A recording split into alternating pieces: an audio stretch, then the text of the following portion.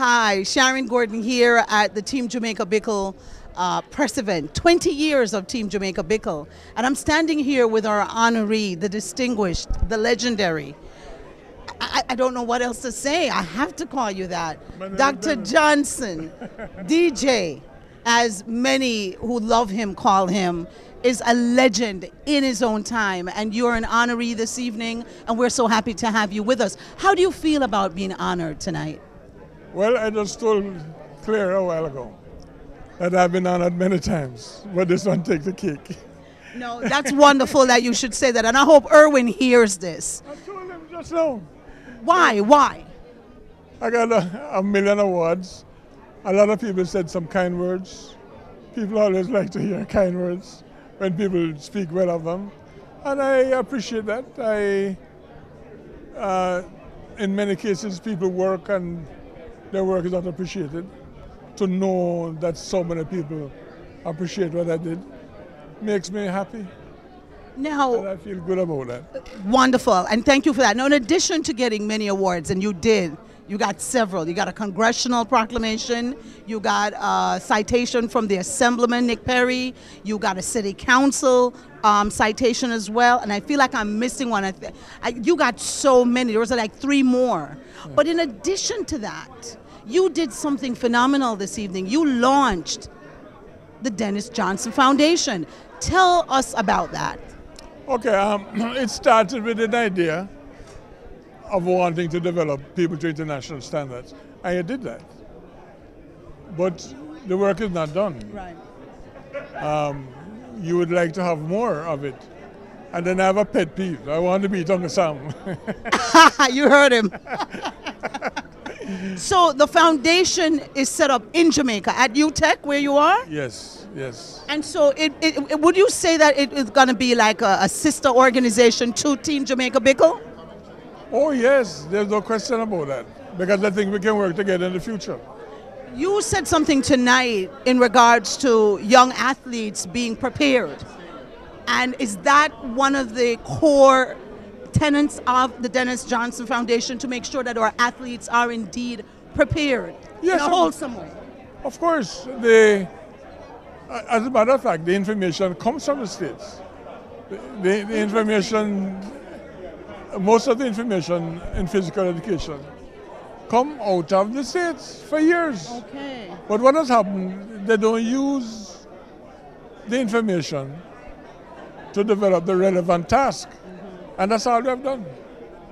We've used the same situation, the same information, the same knowledge and background, and apply it to the relevant task, to what you have to do. The thing is not that skyrocket science. It's not brain surgery. No, right? No, this is preparing our athletes to do exactly what they need to do. Exactly.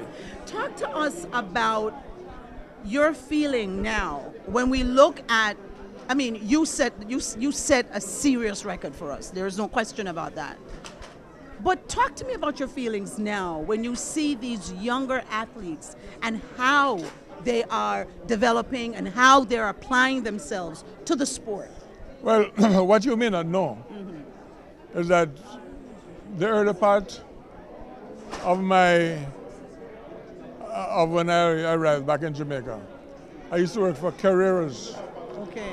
And one of the things that I did was to spread the gospel of sprinting all around the country. Oh, so that's you did that? Yes. And we did some niche marketing for Carreras. Okay. But in the meantime, we would have workshops and all kind of workshops, conferences, and just went to every single school. So this was being done at the schools? Yes. Wonderful. So what years are we talking about that you were doing this? 1966, 67, 68, 14 years of that. I told you he's a legend. Now, if he was doing this in 66, 67, 68, no wonder we have the likes of Usain Bolt. Yes. No wonder we have the likes of Blake, Johan Blake, Ware, and others. We have a school at UTech, the Caribbean School of Sports Sciences, that I set up. What year was that when you set that up? Just so that folks know. About 4 years ago. Okay. Because they're having our first graduates this year. And is that about, what degree are they earning? First degree. A first.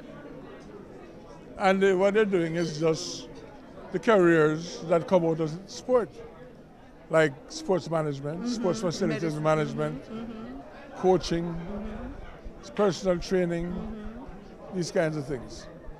And so what we're trying to do is to say, be professional, do it right the first time, get the kinds of information you need to do well. To excel. At this time, we just want to thank you for taking this time to talk with us and to spread the gospel of sprinting. Okay, thank you very much. Our honoree this evening, the legend himself, Dr. Dennis Johnson, DJ to his friends and loved ones. Thank you. Thank you very much. Sharon Gordon saying good night.